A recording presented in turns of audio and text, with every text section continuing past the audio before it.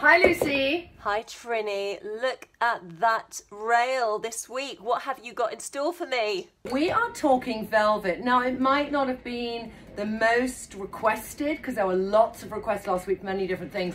But I thought it was something I wanted to tell you about because I think people put velvet in a certain box. A velvet jacket over a nice dress to me is classic velvet, but I want to show you how we can make velvet a bit more edgy. There's lots of it about, so yeah, we need to know how to wear it. You know, life is about dressing on what you look really good in. But I think before we start any of this conversation, Lucy, what's your scarf challenge and what have you done?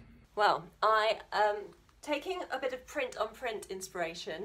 I've got my Faux Fur Shrimps coat, and I bought this scarf from Zara last week. It was $19.99, and I thought the smaller print diffused the larger print. I love that look, Lucy, because I think you'd also mentioned last week that you had a shrimp's coat you love, but the collar was sometimes an issue for you. Yes, because it's round. It's a round collar here. Yeah. I think what you've done is fab, Lucy, and I love the way it diffuses the shrimp's coat to be more wearable every day. I mean, it's a gorgeous coat. I love what you've done, and I love that combination of prints. Good job! Thank you. And I just want to say as well that I am wearing Fortuna on my eyelids. I'm going to show later as well a few of the italics and just show how easy they are, but it looks so glorious on you. Thank you. They are divine. Thank you. They bring us a joy. So going back to velvet, I think most women, Lucy, are going to have a velvet jacket in their wardrobe. So this is the way, if I was growing up being a conservative teenager and young adult, I would wear a velvet jacket, going to go and have, you know, a smart lunch with my parents. It's the way I would do smart. So I don't like doing that anymore. When I look for velvet, Lucy, and I have got a reasonably big velvet wardrobe, I look for things where, in a way, I'm dressing down the velvet. If we start with one of my favorite velvet purchases, and which I put this dress on for to show you two different ways, is, do you remember last winter, Zara had a cape in velvet, and this is that kind of thing that you might wear with an evening dress. It might be that you have a vintage velvet cape in your cupboard, but there's an incredible drama. Would I wear it like this with this? Funnily enough, I wouldn't. I could wear it over a long evening dress. So I think there is room for a beautiful evening coat in everyone's life that's universal, that you can wear over anything, and it keeps the glamour of the investment you've made in the item underneath. They are buyable. This was in Zara. It's probably still on eBay. But how can I do this during the day and make it funky and cool and not feel it has to be over an evening dress? What makeup are you wearing? I haven't got much on, but I've definitely de-stressed because I was really tired today. And I've just got my classic Wisdom and VB with some lip glow because it's my base for everything. And then I'll build up as we go on. Okay, Lucy, it's literally that kind of thing of really, we talk about it a lot, but dressing something totally down. I've got on some Mad shoes and I've got a stripy jumper. And then I still have that structure of the cape and it feels really cool. And I think a part of, you know, when you look more casual is that your hand can go in a pocket. It immediately, your body language is more casual and the outfit is thus made more casual. It's still glamorous and smart, but exactly what you said, it's casual. And wearable. And then, you know, I might have it open during the day. There's that tiny bit of red. It wouldn't stop me just doing a little fun makeup because I wouldn't feel by glamorizing my makeup, I make it smart again. Okay, so you accenting the red there on the sleeve. I'm putting on Swaney, and this is the color of Swaney. And I think sometimes we can be scared that a bright lip makes something smarter. But then if we look back in the main picture, it just gives a flash that to me brings it together. In a way, the bright lip makes it more fun. You look très Parisian chic. I mean, I would go to Paris and feel really comfortable, and the French women might come up and say, oh, you look chic. Oh my God, if a French woman would say that to me. Next one. Lucy, I'd love to show you the before of this in a way of how you would wear it if it was classic. But imagine you bought yourself, because you saw it on Zara and thought that's fab, a velvet blazer with a pattern. So easy to kind of look dated. What I want to do is I want to put pattern on pattern and wear a cool modern jean to make the look ageless. It's got the trainer to play down the luxury of the velvet, and then it's got a pattern to just not make it all pretty Laura Ashley patterned jacket. Yeah, do you know, I was thinking exactly Laura Ashley when you said old-fashioned before. And then I might do something like, I'm just thinking, let's make it even more modern. So I'm putting on this bright pink lip, but that's Pia, lip to cheek, like that. I might do a tiny bit of Dahlia over it. Dahlia and Pia I've never done. Like that, okay? Full length, I've got a kind of mad bag, which is another texture on it, but there's just this faintest bit of pink in it. So I've got pink on my lip, I've got the pink in the blouse, I've got the quite mad bag, and I just feel the whole look is different from a classic velvet blazer. I like what you said about it could be quite 70s inspired, but you've taken something and just made it look really fresh. Yeah, so you just have that, like in the 70s, they wouldn't have done a sort of modern white stacked trainer. You know what? You would see the bottom of the shoe. In the 70s, the trousers never went all the way down. Anyway, next outfit. This is about colour blocking, Lucy, and how, in a way, by choosing the right shades of velvet, you can really give it a kick up the arse. What I loved is already on the trouser was inspiration for how I would do my colour blocking, which was this lovely powder blue.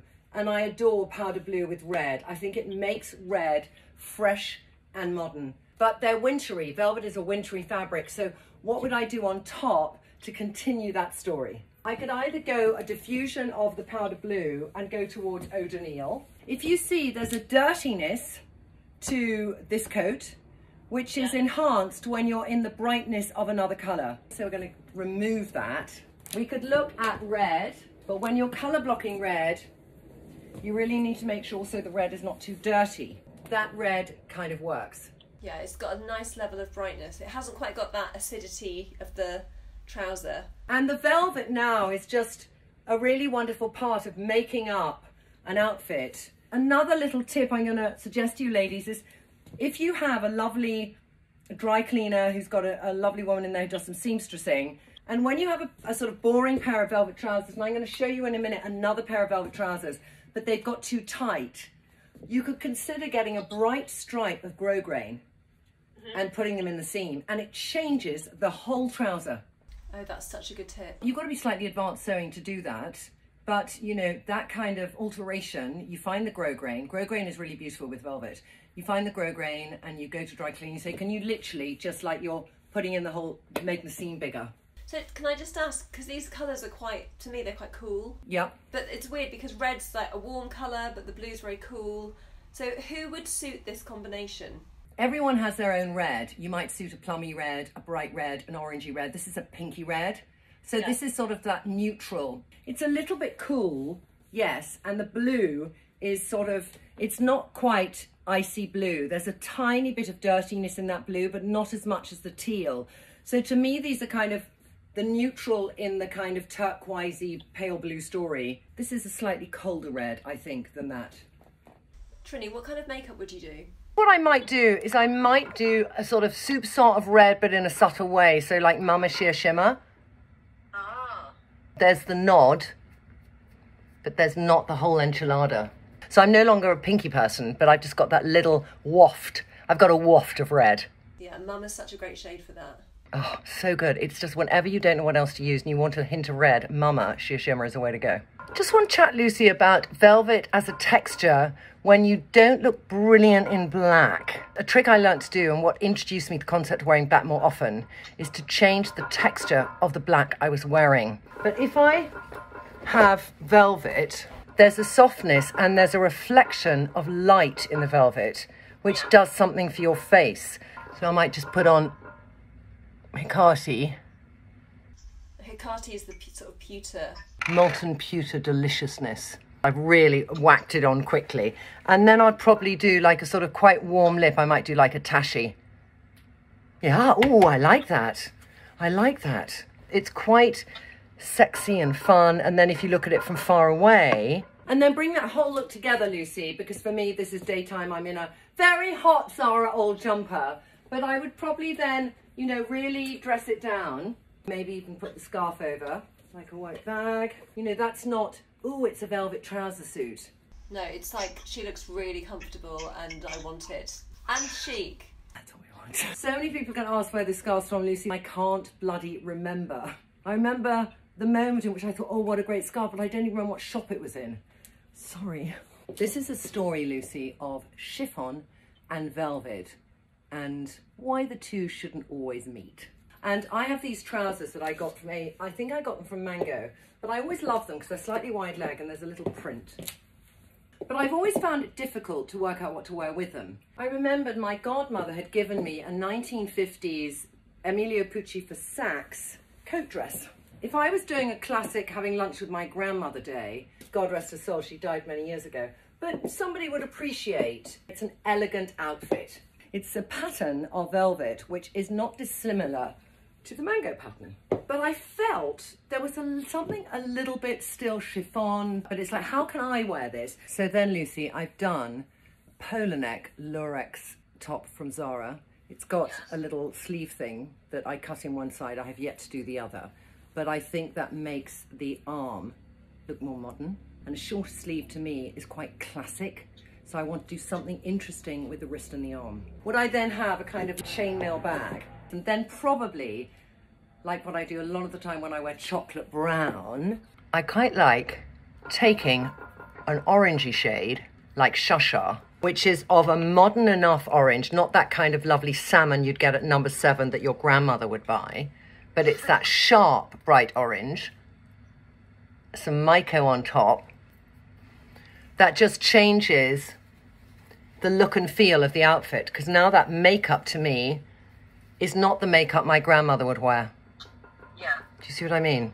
It's like adding that, you know, like in a meal, if you had a really sharp sauce or vinaigrette to go with. Yes, yeah, it's the sharp sauce. I'm thinking which is the right neckline, because I think it's really important when you wear a polo neck, Lucy. If I wear a polo neck like that, and I did that, it makes the neckline feel a bit more old-fashioned. Do you see? Yeah, definitely. I quite like that high polo neck with this because I think it feels a bit cooler. Not breaking up the line of your neck. Yeah. We have to remember all these things, Lucy, for necklines, because necklines is not just about your boob and your height and all that stuff, but it's about what necklines you wear together and how they go together and how you can make them look old-fashioned or cool. So I've got to really research what's in my head and get it out there in some clothing that I can show you. Okay, I'm going to do a couple more. Lucy, this is just the madness of a moment that I absolutely adore. So I got this coat from Reserved. It's like my duvet coat, but it's velvet. It's like your sofa, your granny's sofa. This is about taking a classic velvet colour, you know, like burgundy, navy, green and black, and how you make it mad. So instead of doing black with it, which would dull it down, or white, which would just really make it like a sheet on the sofa, I don't know. Taking a really bright purple, I love purple and green, and then adding some sequins.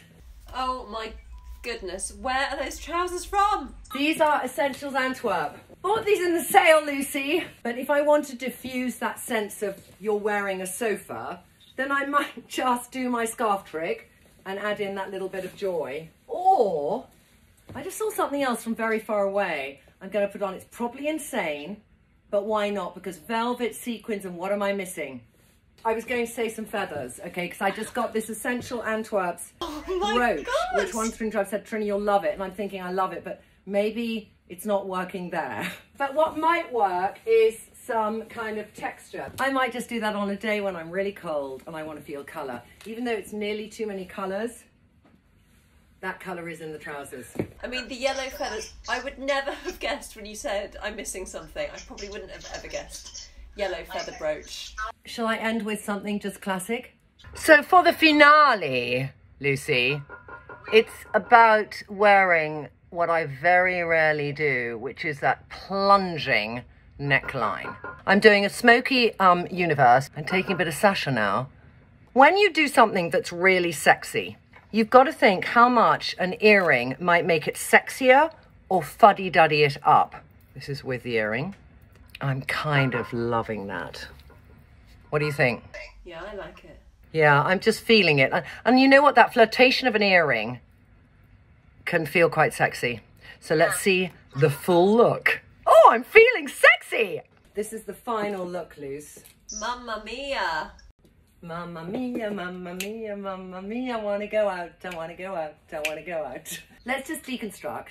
This was a really quite badly cut jacket. Just a bit like there's no fart flap, and it's Zara doing it a bit cheaply. So open, it looks a bit boring. And if you decide you're going to belt a velvet jacket, you need to always belt the velvet jacket, because the one thing about velvet is it marks. Bland. Yeah. And that little friend, I've got to actually do it up behind because otherwise my boobs will pop out. Because it's velvet, it's actually staying quite snug. It's like I've got a kind of black tie dress on. This way that it doesn't open at the back actually makes it look nice. The sleeves are long and feeling good. It's so rare that I wear a deep cleavage. If you have big boobs, Lucy, what I love about Atelier Lingerie, and I'm going to give them a shout out because Chloe uses their bras all the time, is they always have this deep bit here. So if you've got a cleavage, the last thing is you want to see the flesh down there, and they have this really deep bit under, so you can do that beautiful lacy bra moment, and this is what it deserves. But when you're a bit more flat, like me, you can do it with nothing but some sticky tape. So, darling, let's go back to next week. I've got a list on my phone, hold on. Okay, I'll show you mine if you show me yours, Lucy. So I've got one which is about jewellery. And it's about brooches, how and where you use them, long versus short necklaces and lengths, size of ornaments at the bottom according to your breast shape and your height, earrings and how else you can use earrings, not just on your ears. So lots of things around that. We've got capes. I love a cape. Are you courageous enough to wear a cape? If you find some antique ones, how do you make them look modern? We've got gilets, which I know has been requested a lot. They're not always easy to find in the shops, Lucy, but they're something that becomes a wardrobe essential. This is mad, but if I could have only 8 coats, I couldn't put it to 6, 8 coats in my wardrobe, what would they be? I mean, that for me, as you know, is going to be tricky. Purple, mixed textures, green, winter white, dressing down dresses. My sequin shimmer collection, but that'll be an hour's film. What else have you got? I've pretty much got the same as you. I'd love to see you tell me which 8 coats you could survive with. I know, I think it might be quite tricky for me, but you can't steer the audience too much, so think of all the other options. Anyway, and in the meantime, I need you to come back to me quickly because I got to start prepping. Okay, darling. Okay, Trinny, Yeah? there's one thing we haven't said. What? Well, why do you think I'm wearing black? Well, what was yesterday? Black Friday. Start off. Every year, Trinny London's just on Friday. But we have so many people now who follow the brand in so many different time zones. And we thought we'd actually do it the whole weekend. So we're doing it Friday, Saturday, Sunday, Monday till 11:59 p.m. GMT. And it's 10% off products across the site. T's and C's apply. And you can even sneakily, if you go in the stacks page, there sort of is really a bigger discount. So lots of things. And if you just want to begin your stack, if you want to increase your stack journey so that it becomes a tower, if you want to buy our bestsellers like BFF and BFF De-Stress, Miracle Blur. Yes, I can highly recommend BFF De-Stress in Lucy. I'm sure you can highly recommend BFF De-Stress and Lucy. It's the one I wear. You're close to my heart every single day, darling. Have a great weekend, Lucy. You two, I'm off to shop. Oh, you're off to shop. Good girl.